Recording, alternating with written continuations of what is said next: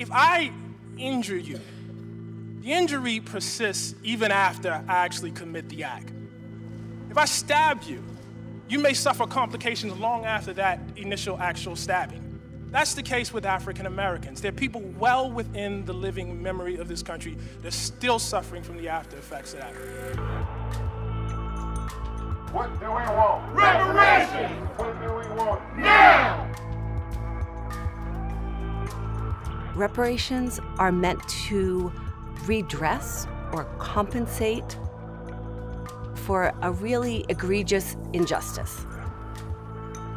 It can be compensation in terms of money. There also needs to be a moral reckoning. The historical injustice has never been addressed. Ending an injustice is not the same thing as making up for its enduring effect. We need to have that controversial conversation ongoing so that we can begin to do something about it. Repair is happening because we said yes.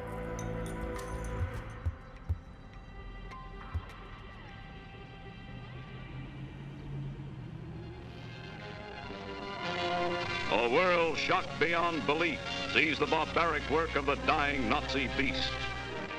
I'm originally from Germany and I grew up there.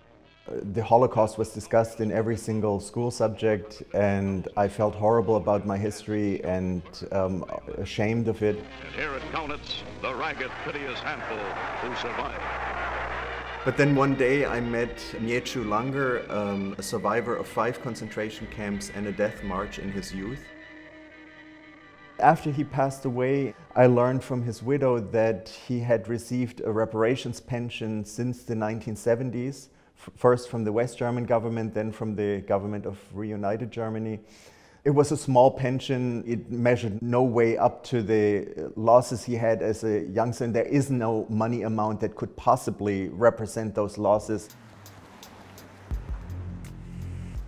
When I came to the United States, I was drawn to that topic of reparations from my experience with Mieczysław.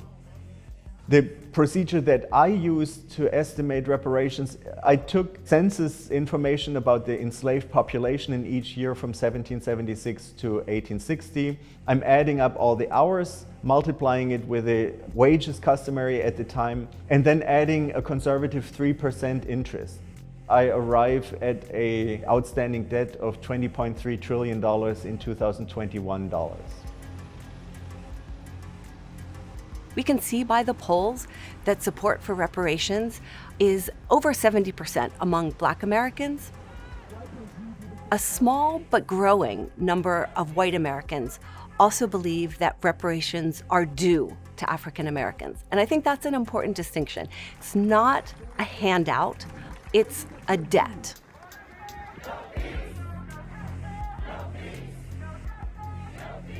The advocates for reparations explain in a heartbreaking way, the systemic ways in which Blacks and Black families have been prevented and held back from building up the kind of generational wealth that many white Americans can expect.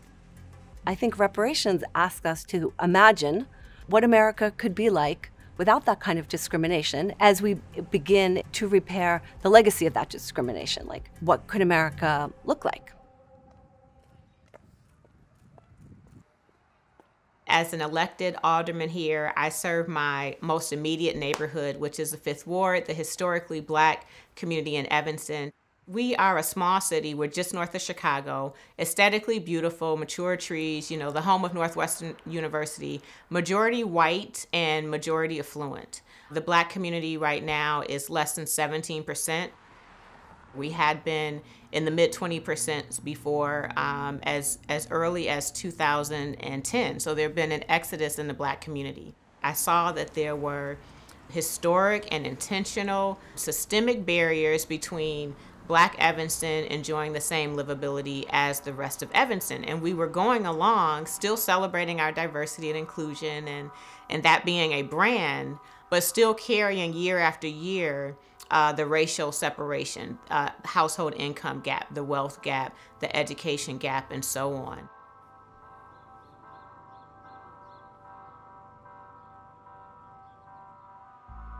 didn't have the thought to localize reparations until February of 2019. And it was in that moment that I immediately sent out the initial email to make the recommendation to the Equity Empowerment Commission to begin the road to repair in the city of Evanston.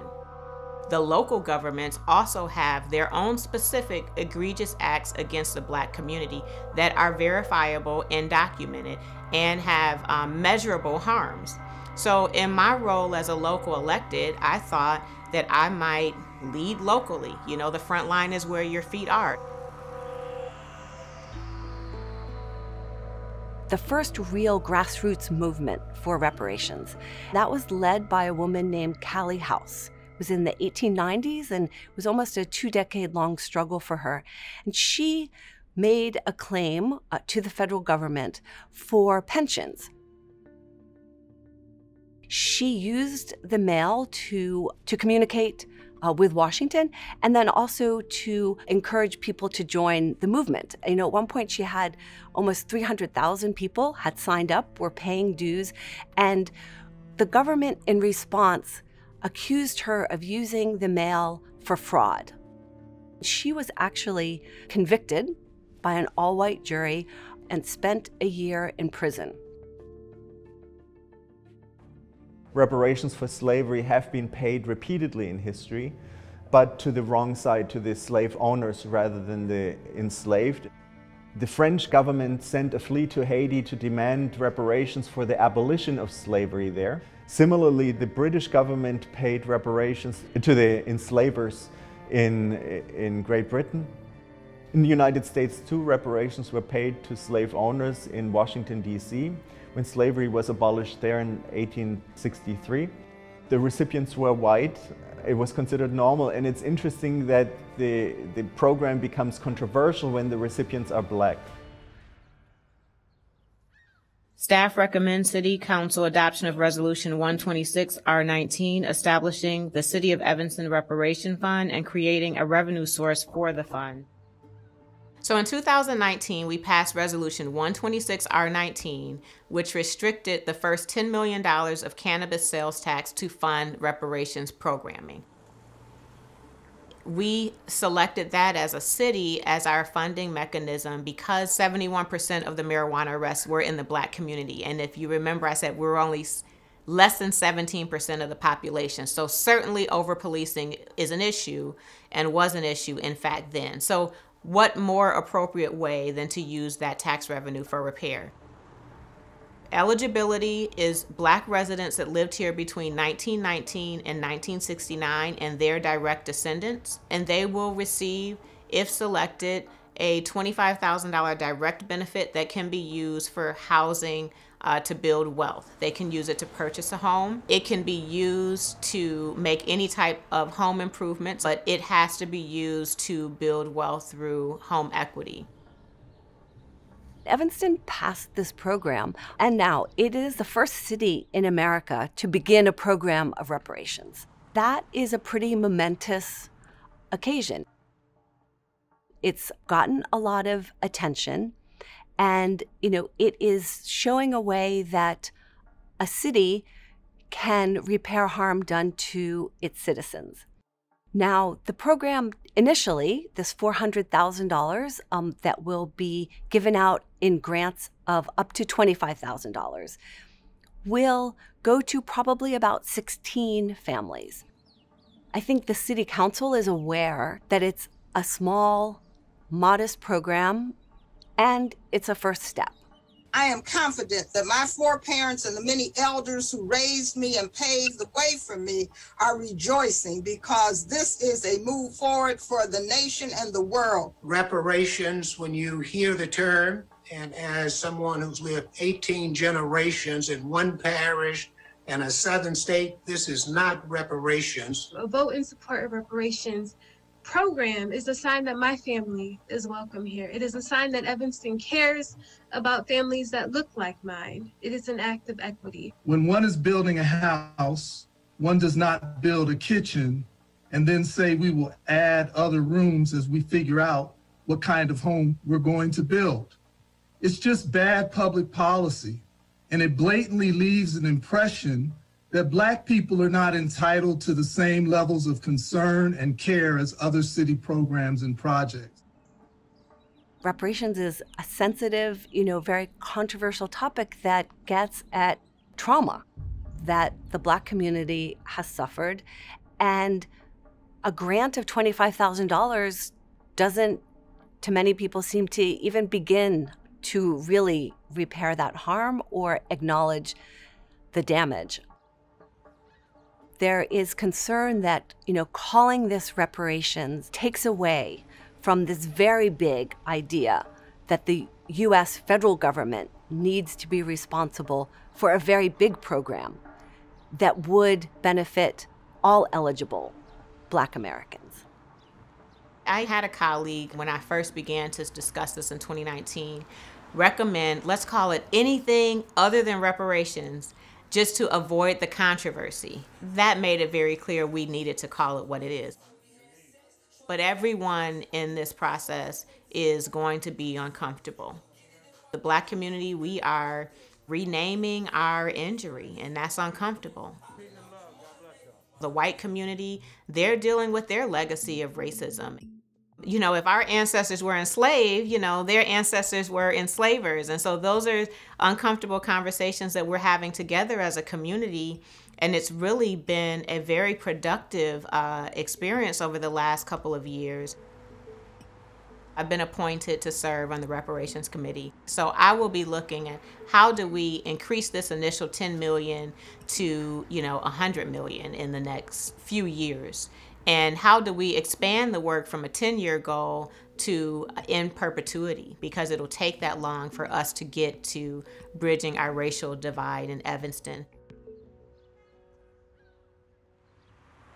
I've been also appointed to the National African American Reparations Commission, and I will serve along my colleagues there, supporting other localities and lending my voice and advocacy to advance HR 40 as well.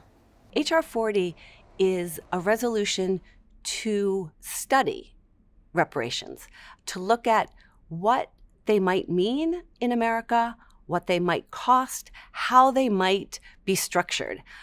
It's a way to answer some of the important and also sort of logistical questions about reparations. Who would be eligible? What would a program look like? And how would we pay for it? Reparations means making up for things that happened in the past. We should study reparations and make a judgment what they should be, what they should do. There's certain things we already know, and I support that study. Let's see where it takes us.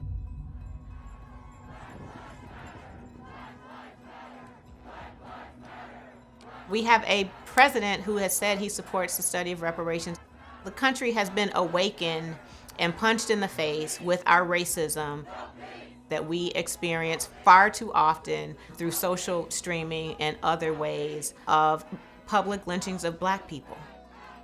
We are entering an era of repair.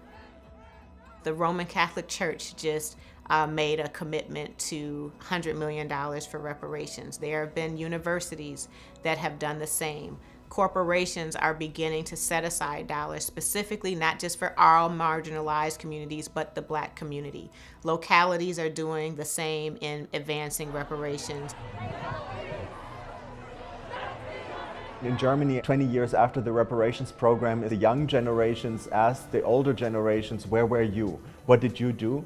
What happened in our city, in our town? We have a situation where we have street names, memorials, and military bases still named for Southern generals, for the traders in this country, but not enough for the people that actually helped abolish slavery and that put us on the right track of history. So I think there's a lot that education can do, and a bottom-up process would be fantastic. We're all learning and growing together. We all aspire to repair the community, and we're learning from our history, but we have to take a first step. And we've taken our first step in Evanston.